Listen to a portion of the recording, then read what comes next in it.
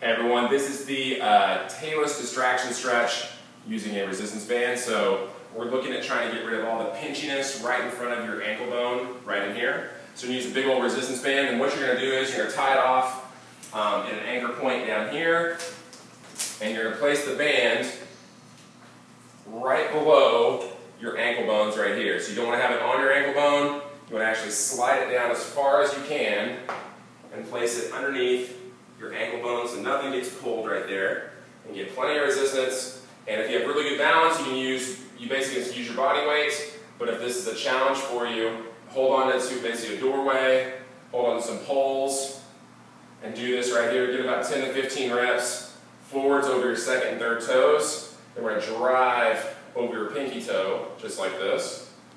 Get about 10 to 15 reps. Then we're going to go big toe, same exact thing, just like that. Do the exact same thing on your opposite foot, and you'll be good to go. Again, this is the Talus distraction band stretch.